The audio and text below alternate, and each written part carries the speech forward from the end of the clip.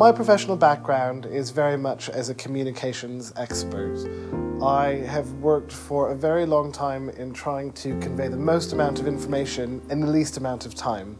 So that originally meant I focused a lot on policy briefs, but I've now gone on to a lot more things like data visualizations and other digital tools for communicating research.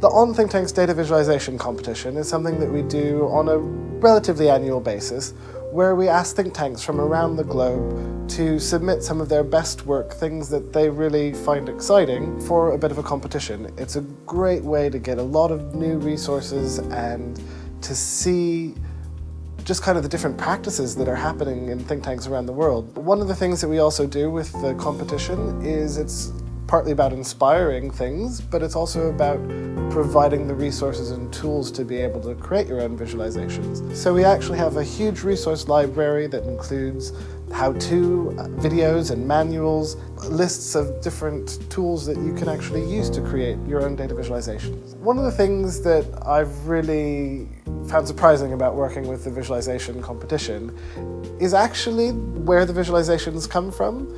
I think that in the West or in the developed countries, we think that we have some sort of expertise in this area that maybe doesn't exist around the world.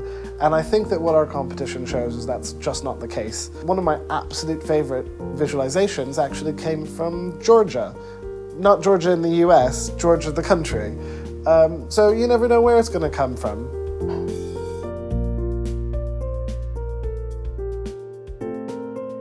Over the next few years, I think that think tanks will face a number of challenges, but I think think tanks will be able to overcome those challenges with effective communication and maybe thinking about how do they change their audience. Maybe it needs to no longer be the political elites in the UK, that would be in Whitehall and Westminster. Maybe it's about actually talking with a wider audience.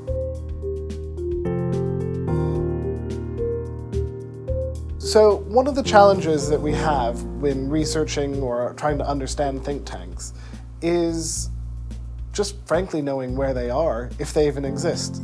So we have a number of questions that up till now have been really difficult to answer. But what this directory does is bring together think tanks from all around the world into one single place, so you can answer questions like that.